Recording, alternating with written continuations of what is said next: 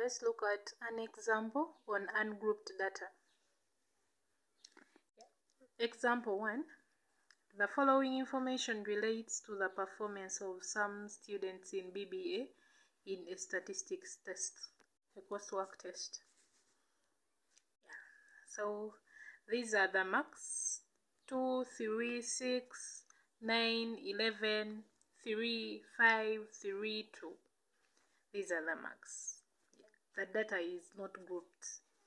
It is just there. They've just given us the marks. So they want us to determine A, determine the mean; B, mode; median, range, mean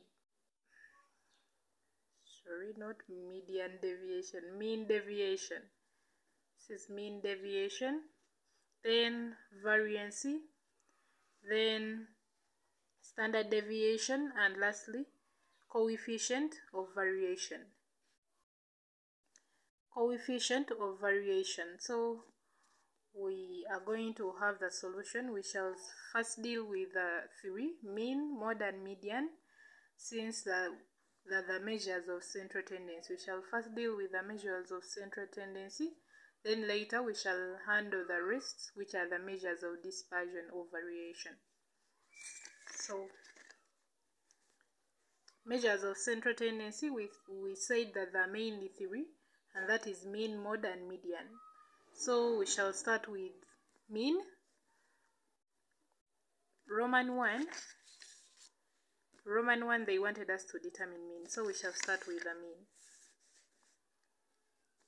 Mean, and the formula for mean for ungrouped data is summation x out of n, whereby x represents the observations and n represents the number of observations.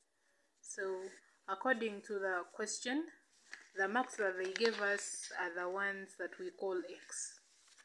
These ones, they are our x. So we shall get them to this plus 3 plus 6, 9, 11, 3, 5, 2, like that.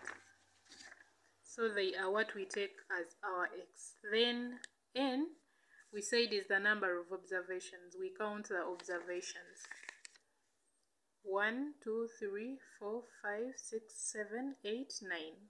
So the observations are 9. Therefore our n is 9.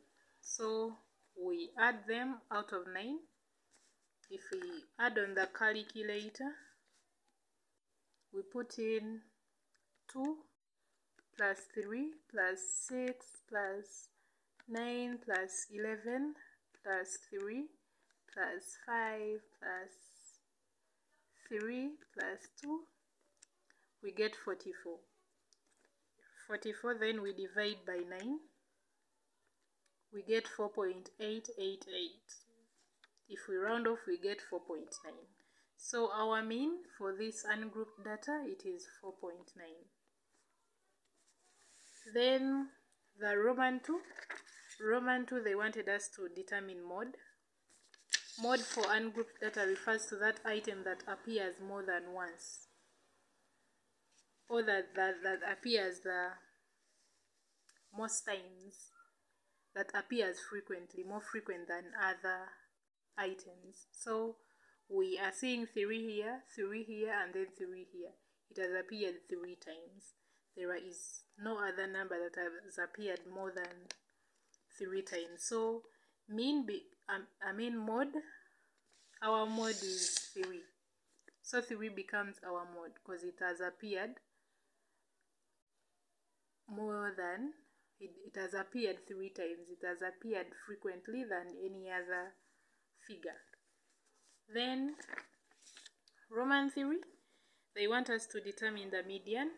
Median for ungrouped data, it refers to that middle item that is in the middle. So the thing that we are supposed to do is to arrange from lowest to highest, or from highest to lowest. Any can work. So we have 2, 2, then 3.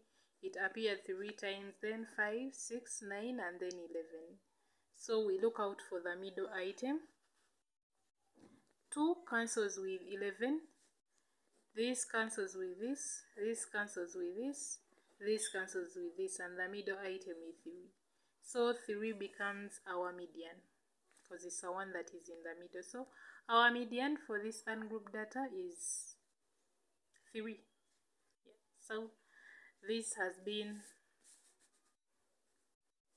ungrouped data for measures of central tendency. In the next video, we shall be continuing to finish the remaining measures. Thanks for watching.